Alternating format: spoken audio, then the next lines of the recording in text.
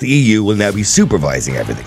They'll be like Daddy and Mammy telling us, how we should be doing it, rather than the people screaming and shouting at them all the time. But I'm asking you, do you think we can benefit from it? Well, at this point, it's already voted for. Instances like this, transferring our sovereignty and basically allowing the EU to decide how many migrants we can accept or how much we have to pay in fines if we don't accept them, is further eroding trust and confidence in the EU. They are looking at us. They are thinking that we have the capacity to house more people. They don't care that we don't have the housing. They're going to flood us. So I don't have any problem with anyone coming, but people need to contribute to the society, and that goes for Irish people as well as people coming in. Our children have a right to an education.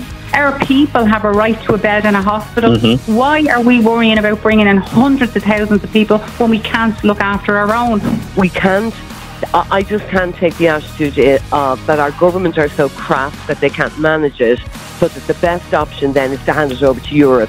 That is literally acknowledging that we have a government in place that are just fucking idiots.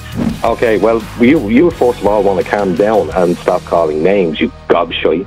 Because what I said is, hold on a second. What I said, John, hold on a second. I'm not going to listen to your abuse.